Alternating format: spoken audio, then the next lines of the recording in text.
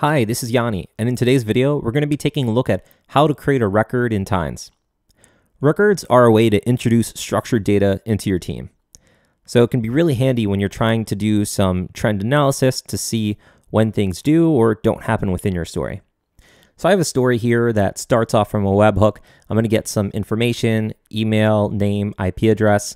I'm going to then use a service to check that IP to see if there's happens to be any historical malicious activity.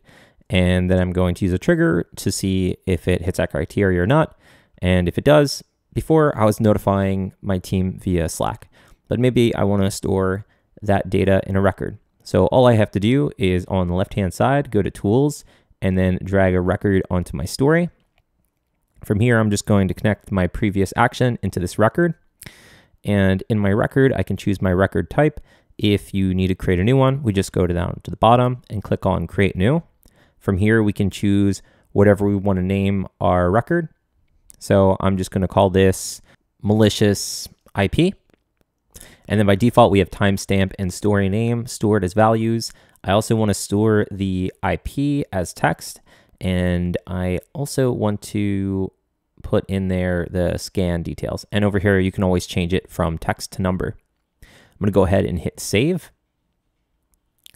Now that I've done that, I'm going to set the value for my IP. So I'm just looking back to the previous data that I want to grab. So I'm just going to grab it from my webhook initially. And in there, I'm going to find the IP address that I want to scan.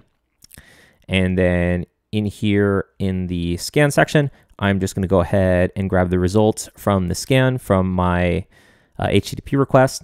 So here I have the results. And so this one, in this example, it shows as malicious. I'm just going to go ahead and re-emit the last event from my HTTP request. This way it can go to my capture record. And then here I can see in the event data, the result is it's stored, and then it tells me all the data that's been stored in the actual record. If I want to see it, I can just go back to my team. I'll scroll down to records. In here, I'm going to search for my malicious IP. And so here's my malicious IP records. And then here we can see all of the columns associated. So there's a story name, timestamp, IP, and scan. Now, if we want to filter any of our data, in the top right-hand corner, we can go in and we can choose if there's a specific date. I can choose yesterday, last 7 days, back all the way to last 365 days.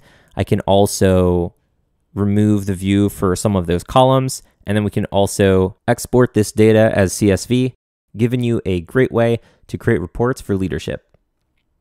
Now, if you click this arrow over on the left-hand side, it'll pull back up our record. From here, we can actually view the data from the story that it happened. And so here we see the payload. If you wanted to go back and view the story that it's in, you can click this. And then you can also copy the link to the record if you need to share it with somebody internally. I hope that you enjoyed this video, and we look forward to seeing you next time.